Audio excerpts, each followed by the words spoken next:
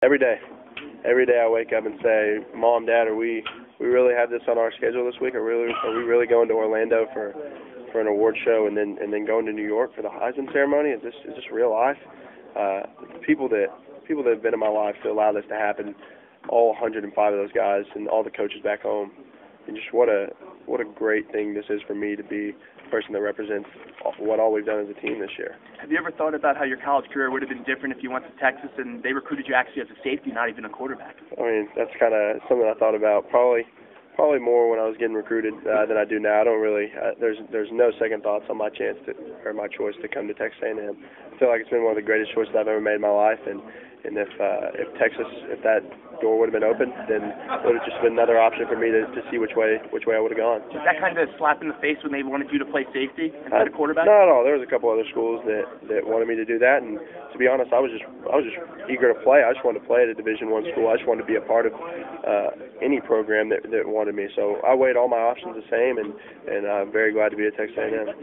Johnny, have you ever thought about the impact this award would have on your life if you're able to win it, being the first freshman to win the Heisman? I think I'd be more excited about the impact it would have on the school and how it would be the second Heisman Trophy winner to bring it back to Texas A&M. That's what I've thought about more than anything, is just the impact it would have on Texas A&M and really try to make 12th man, Aggie land, and just Aggies everywhere proud. Can you even appreciate this moment, all these other award ceremonies being in New York here? Can you appreciate this? For sure. I'm very humbled and very, very blessed to be here this whole weekend. It's been a dream come true to even be a part of this, so I'm very, very happy. Every trophy candidate has a defining moment. Do you think that Alabama game was your defining moment of the season? I think it was I think that has to be the biggest moment individually for the season. But think about that game; it was such a team effort. And Coach Sullivan always talks about team and playing complete. And then you look at the end of the game with 7 minutes left, get a forced fumble, drive down the field with two great catches by receivers to get in the end zone, and then a defensive stand, and then we draw them off sides with 30 seconds left to seal the game. You look back at that and being a member of that team, it's a great feeling. Some people compare you to Drew Brees. How much of an honor is it to be compared to a Super Bowl winning MVP? Well, Drew Brees is one of my favorite quarterbacks in the entire NFL. So, that would be awesome. Just to be mentioned in the same sentence is awesome. What a great quarterback he is, and the Super Bowl winning quarterback at that. It's unbelievable.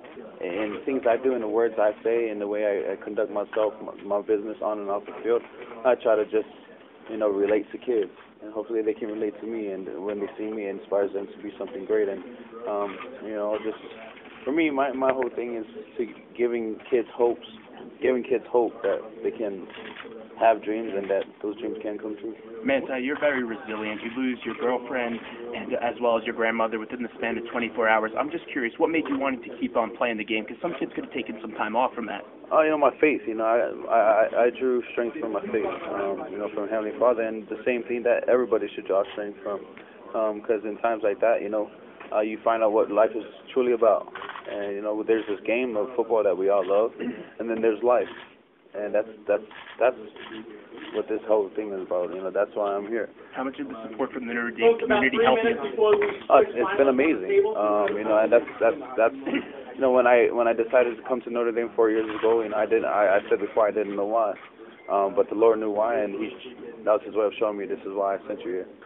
There's so many award ceremonies. You still have to prepare for a national championship game. Can you even appreciate this moment being in New York for being a Heisman finalist? Oh yeah, for me to be here, I was here on Tuesday,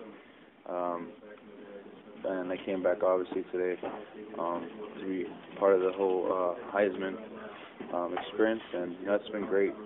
I was able to walk around a little bit and see what New York is all about, and it's going to be great. It's going to be fun.